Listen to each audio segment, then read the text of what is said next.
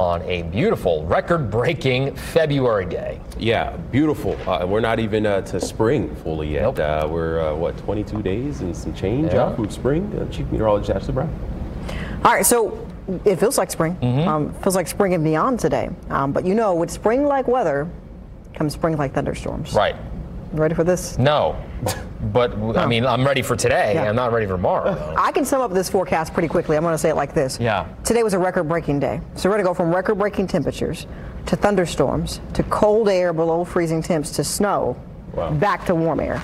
Wow. Yeah, it's quite It's a matter of 5 days. Mm-hmm. In a matter of 5 days, we do all of that. So let's get this party started. Yeah. All right, so outside right now, today was a lovely day, 73. The record said 68, said back in 1998, so we did break that record. 67 South Bend, 74 for Washington, Indiana. And get this, Evansville, 77 degrees today, almost at 80 today. So, I mean, amazing weather today.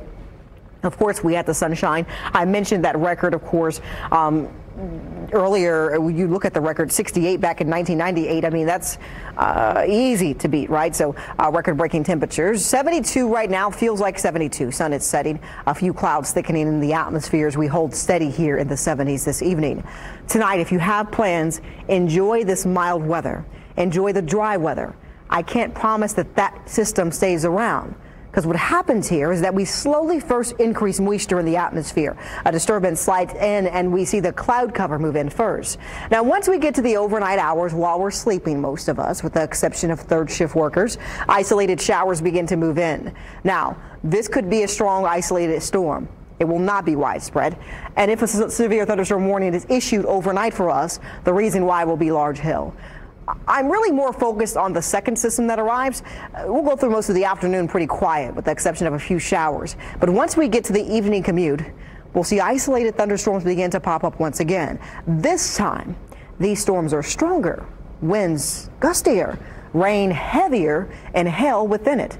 With that, a severe thunderstorm warning could be issued for the system. If so, hail and wind will be the primary concern. On the back edge of this system, after all of that moves out, colder air begins to sink in throughout the day on Wednesday.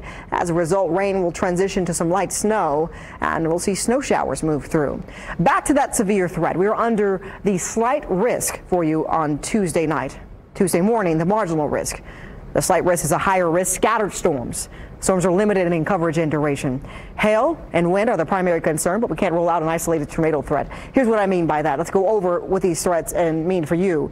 So Tuesday evening, the hail threat is large. As you can see, the area in yellow and orange is our concern, right? That's the higher threat, and brown would be the lower threat. So we see that with our hail threat. Looking at the wind threat, damaging wind threat highest from Bloomington over into Indianapolis and even north to South Bend there. Tornado threat is with us, not as high as some of the other threats, but it's something we'll also monitor for here as we have that isolated threat higher to the north. Tomorrow's forecast, we're still in the 70s, but numbers will begin to fall as we get into Tuesday night, and colder air will sink in, but only briefly. You can see the temperatures dive down to the 40s on Wednesday, but those 40s actually happen early in the morning. Hensley Legal Group 8-day forecast. Colder Wednesday afternoon with snow, warmer by the weekend, bringing you the best weekend of the year so far with temperatures in the 60s.